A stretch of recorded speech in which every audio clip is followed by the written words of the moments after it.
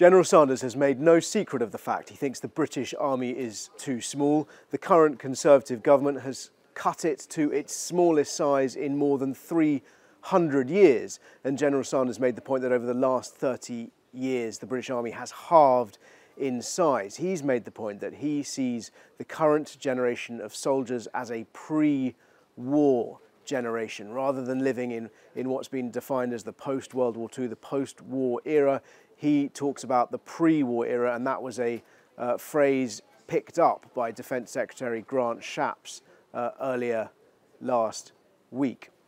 The point he was making about mobilisation, he was saying it is prudent to prepare for national mobilisation. He was saying that it is essential countries take steps to be ready to move onto a war footing. But he wasn't quite going as far as saying we must be on a war footing now. He wasn't quite going as far as saying we need to mobilise now.